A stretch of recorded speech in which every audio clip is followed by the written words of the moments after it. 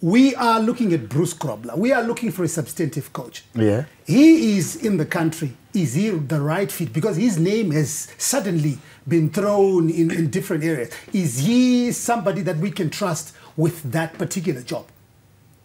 For me, yes, because he's unattached.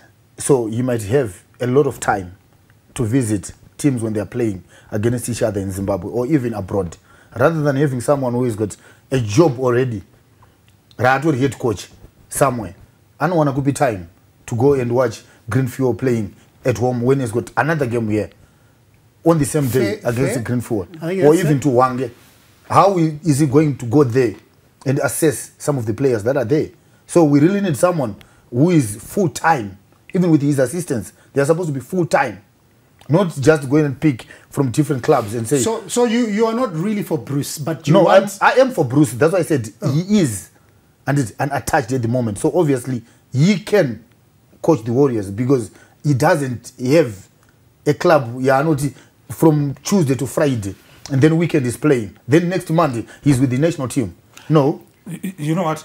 I think I agree with the idea that David has brought up about having a coach who's not coaching another club, taking over the national team. Where my question would lie, especially when it comes to Bruce Grobbelaar, I think he had stints coaching in South Africa. He was at the tail end of that dream team. I think he was a player coach at some point.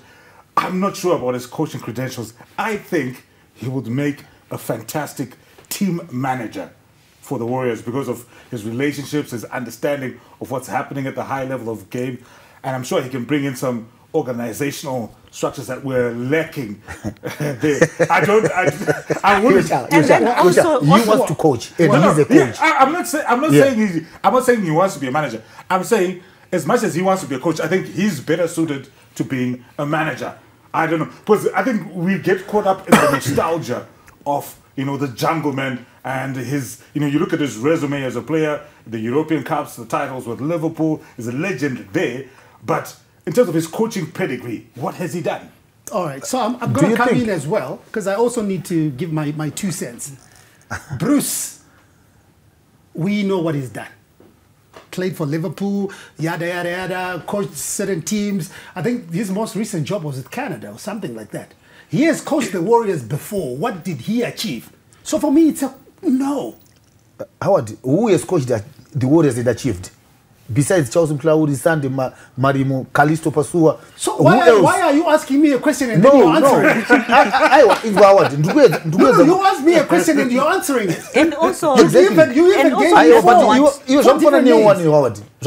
you talked about the teams, right? Zaga coach Bruce Anditi. What has he achieved? Exactly. And it's the same thing. That's what I'm saying. No. You then said who has achieved. Then you went on to talk about Charles Mklaudi took the team to the Africa Cup of Nations. Yeah, but Norman Mapeza did the same. Sandwich Zamba did the same. Howard, let's give a chance. Every coach who wants to coach the Warriors, even Brito. He was given a chance. No, he was never given. He was never given a full-time job for the Warriors. He was just on interim basis. Okay. Remember, Papa issue Bruce. He's saying, let's have a coach who's not attached to any club. But then my question also is, looking at the selection process, I'm not so sure how it goes with the Warriors selection process, but how much can we trust a coach who comes from out there, who is not privy to what happens in Zim, who is not privy to the politics that comes into play when it comes to selection of these players?